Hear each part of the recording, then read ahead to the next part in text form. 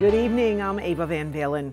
Throughout the day, seniors living in Tallahassee's Cherry Laurel neighborhood were one of the first in line to get the new COVID-19 vaccine. ABC 27's Christian Thomas joins us live from the Department of Health where they received those doses. And Christian, how many people were vaccinated?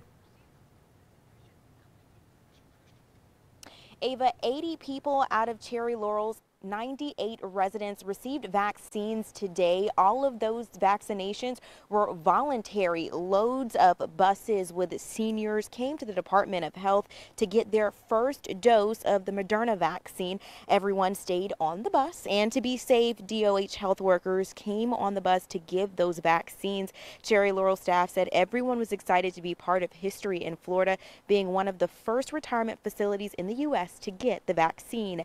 Betty Kazumplik got vaccinated today and says she hopes this is a step towards normalcy.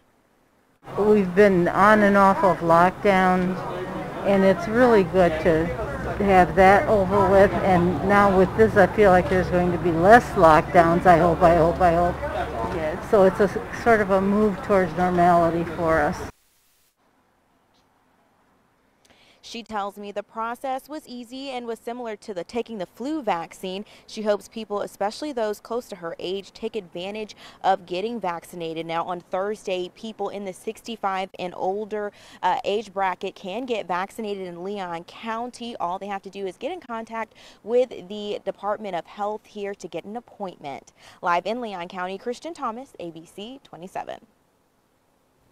Thank you, Christian.